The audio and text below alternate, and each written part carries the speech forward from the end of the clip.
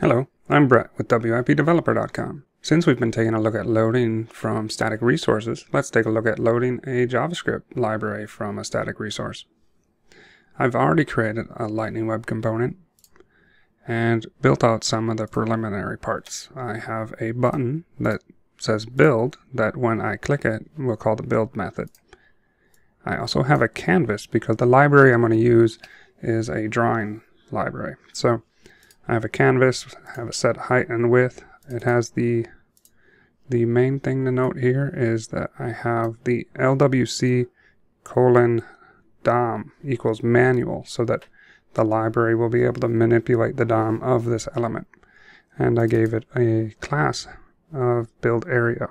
In our JavaScript file, we have that method called build already created. I also have already imported the JS to load static resource, and I've imported the test files because we're going to make use of one of the images that are in there. Right now I click build, nothing happens, and that is expected. First thing we're going to do is import the load script from Lightning Platform Resource Loader.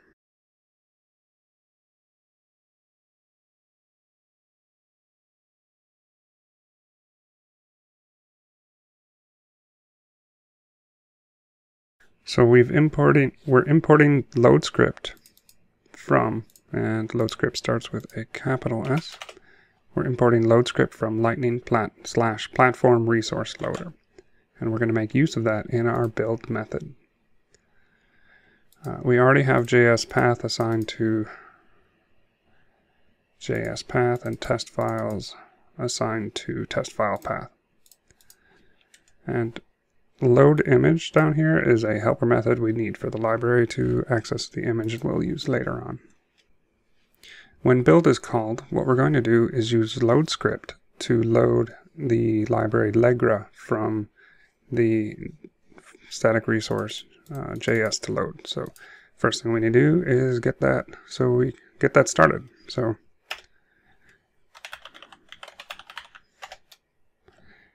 load script method takes the context that it's supposed to operate in, so this, and then the path of the file. So,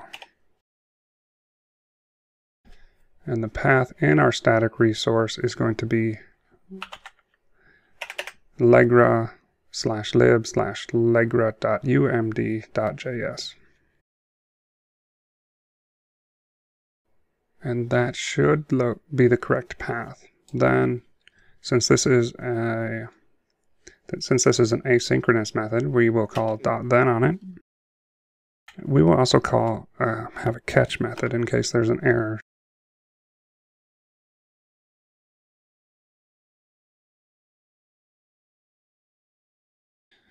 Okay, so for our catch method, in case something goes wrong, we're just going to log it to the window console. In our then method, we will access Legra from the context of window. So once load script loads the script, it should be added to the window object. So we can use window.legra to access it, or we can just use Legra without the window since it's implied. Let's just see if this actually loads it first. So, okay, now when we look in our local development environment, we see that we are actually logging right here. If we put a breakpoint in, we see Legra is a class to be used. One of the requirements of Legra, since we are using this, is to get that canvas element we created earlier. So let's start by getting that available.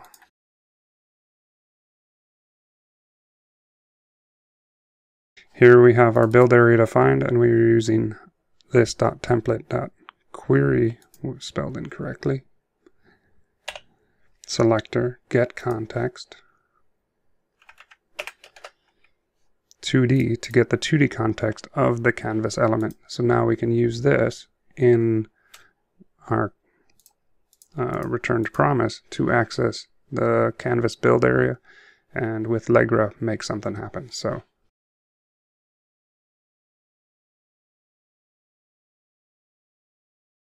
here we're using Legra. We're calling a new instance of Legra. Legra is defined as a class, so we need to call new on it.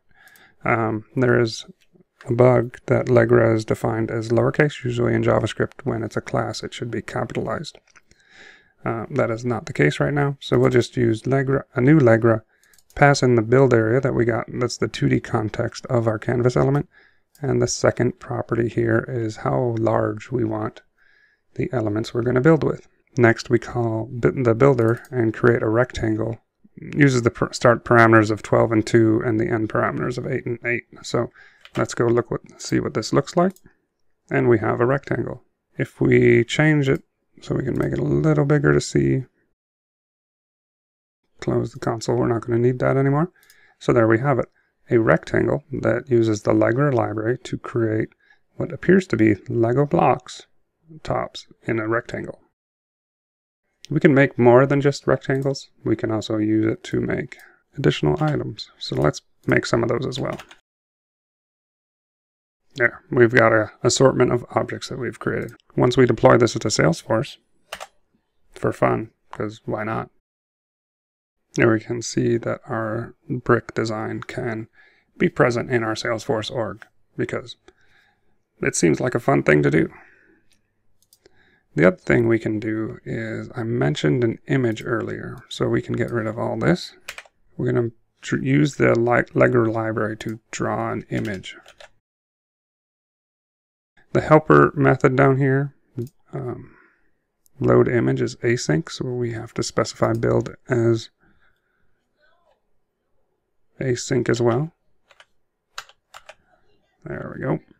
Things formatted properly. Now we have our image loading up here after we get the build area with